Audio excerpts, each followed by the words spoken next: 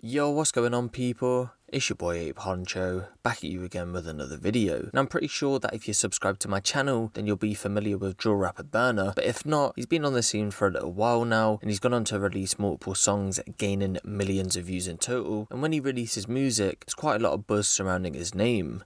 Now, on top of being known musically, anyone who follows his social media pages will also know that he gets stopped and searched by police on pretty much a regular basis. So I was going to run this story yesterday, but I wanted to be 100% sure that Burna was in fact in jail, and it is looking as if he's landed himself in there. So it's been reported that 6 people have been arrested with £100,000 cash seized in a major police operation which targeted a county lines drug route running from southwest London, and it's being said that Burna was a part of that 6. So 3 men and 3 women aged between 18 and 24 have all been arrested on suspicion of conspiracy to supply Class A drugs and possession after criminal property, following a series of early morning raids. The search warrants took place on Wednesday, June the 24th, 2020 at addresses across predominantly in Wandsworth. Officers found and seized £100,000 in cash, just like I said previously, 2 high-value watches, a machete, high-powered scooters and jewellery, and led to the arrests of 6 suspects. Acting Detective Inspector Teresa O'Donoghue, who led the operation, said, "The Southwest Gangs and Proactive Unit takes a zero-tolerance approach to those we suspect of being involved in county lines, drug dealing, and wider organised crime. Organised criminal networks ruthlessly exploit vulnerable individuals for the sheer purpose of financial gain, and it remains of utmost priority to us to bring those responsible to justice. We will relentlessly pursue and target people who run and work for drug networks, with the long-term aim of reducing the serious violent crime which drug supply drives, causing great harm to communities." The operation was supported by officers from Hampshire Constabulary, who conducted 5 arrest inquiries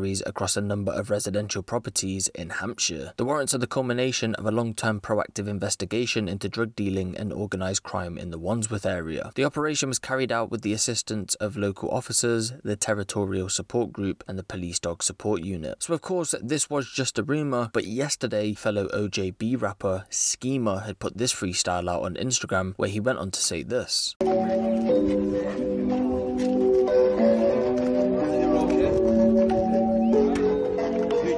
Burn 100 times, you already know, gang shit, OJ37, S&M, all that.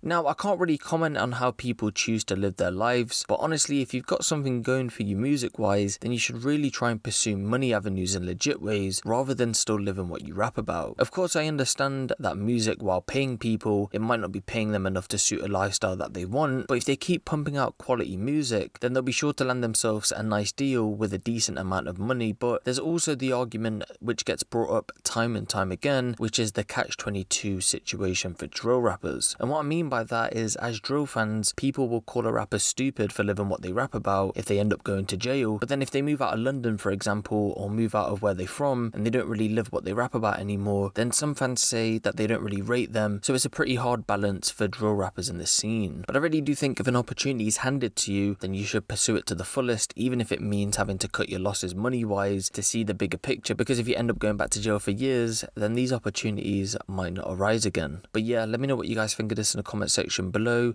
What do you guys think of Burna ending up back in jail? Give the video a little like, and if you want the latest drill, street and music news out of the UK, be sure to hit the subscribe button and the notification bell. It's been your boy Ape Huncho, and I'm out.